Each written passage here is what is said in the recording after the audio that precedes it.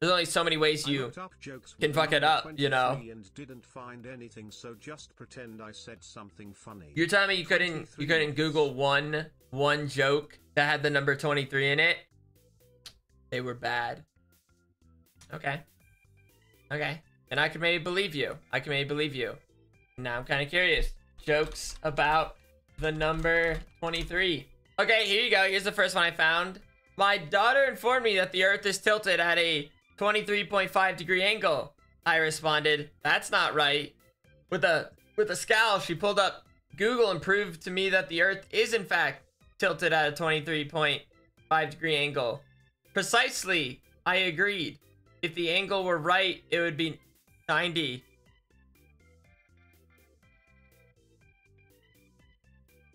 Cause like it's not like, cause he said that's not right, you know? Boo, this guy stinks. Okay, hold on. Okay, here you go. Here's another one. My last 15 minutes as a 23-year-old. It's not my birthday, but a scary looking man with a crowbar just broke into my house. So get it? Because he's about to get murdered. So that's why it's his last 15 minutes as a 23-year-old. Okay. Okay, fine. Fine, moving on. Okay, we're gonna get one. We're gonna get one. Get a good one. What do you get if you mash 6.02 times 10 to the 23rd avocados? Guacamole. I don't get it. What? A mole is a measurement? But it's okay. No, I guess I'm not much of a chemist, so I guess on to the next one. At 23:59, December 12th, 2015, I raised my left foot off the ground. Just to be sure I start 2016 on the right foot.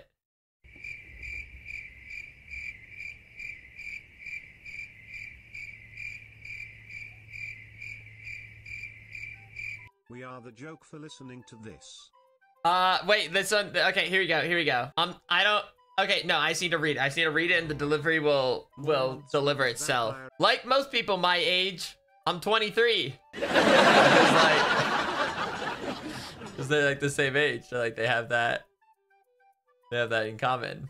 That was good. I need someone to pull your roof. Nah. Okay, here's a good one. Here's a little math one, okay? So get ready. I'm 23 years old. Truly in my prime. Cause it's like a prime number.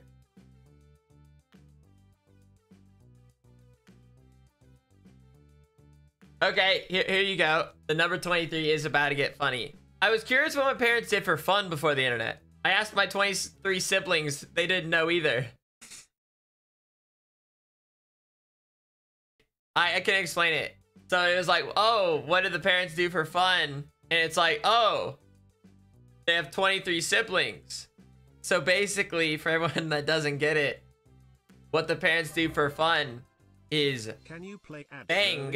Please stop this madness. And that's the result of having so many kids. Because you might think, oh, I don't get it. How is having 23 siblings fun?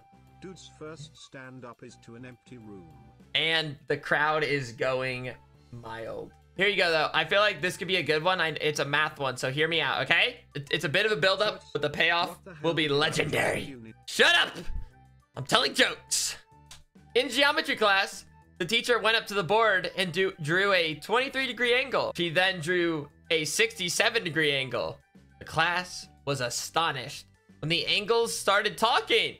The first one said, "That's a lovely blouse you're wearing."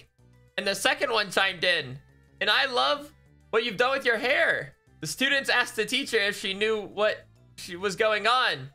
She sighed and said, "Well, these angles are supposed to be complimentary, but I guess they don't know how to spell." Wait, what? I don't get it. Okay, that one was on me. I feel like the delivery wasn't there. Okay, here you go. Okay, this one has like a bit of like a pun, okay? Did you hear about the murder victim they found whose body was stretched out to 23 feet? Poor guy was long dead. Like, this is such a good show on mute. That's crazy. Okay, Okay, here's a bit of a setup. Okay, guys. Okay, this is gonna sound crazy. We're just gonna follow through with it. We're just gonna start it. Okay. I see it's like a few sentences long. So here you go. Remember, let the build up happen. Okay, let the build up happen, and the payoff will be huge. After my retirement from the company I worked at for 45 years, I look forward to some relaxation time. But my wife had other ideas. She insisted I take her to the local shopping center every day.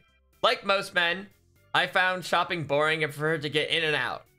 She's like most women, loves to browse and leaves me with endless time to fulfill. Yesterday, my dear wife received the following letter from the local shopping center. Dear Mrs. Rogers, over the past 6 months, your husband has caused quite a commotion in our store.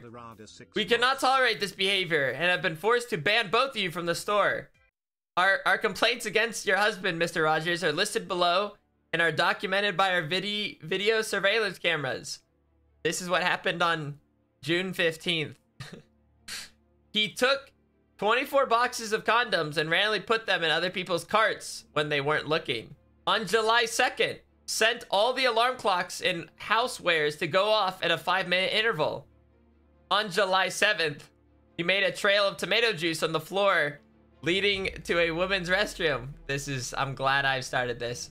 On July 19th, walked up to an employee and told her in an official voice, Code 3 in housewares, get on it right away. This caused the employee to leave her assigned station, receive a reprimand from her supervisor that in turn resulted with a union grievance, causing management to lose time and costing the company money. We don't have a Code 3. On August 4th, went to the service desk and tried to put a bag of M&Ms on layaway. August 14th, moved a caution wet floor sign. On August 15th, set up a tent in the camping department and told children drivers he'd invite them if they would refill his blades from the bedding department, which 23 children obliged. Perfect. There's our 23. August 24th, when a clerk asked if they could help him, he began crying and screamed, "Why can't you people just leave me alone?" On September 4th, looked right into the security camera and used it as a mirror to pick his nose. September 10th, while handling guns in the hunting department, he asked the clerk where the antidepressants were. On October 3rd,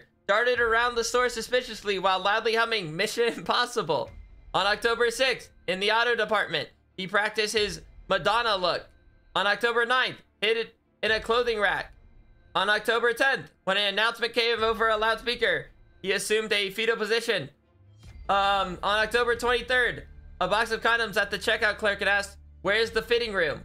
And last but not least, on October 23rd, went into a fitting room, shut the door, waited a while, then yelled very loudly, "Hey, there's no toilet paper in here." I feel like the payoff was pretty big. I feel like... No. Okay, one more. I'm gonna pick one more. One more short one to the point. We're gonna end on a strong note in honor of the number 23. There's gotta be one banger.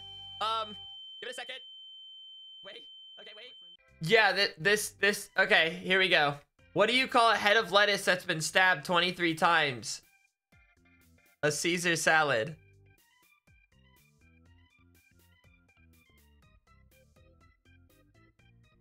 Thank you.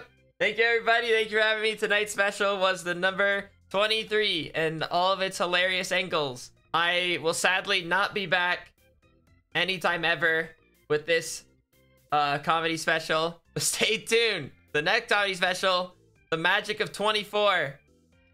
Thank you, guys. Please stop applauding. Stop applauding. Please, to stop. Listen, it's fine. Okay, fine. You can go. You can go again. Thank you. Thank you.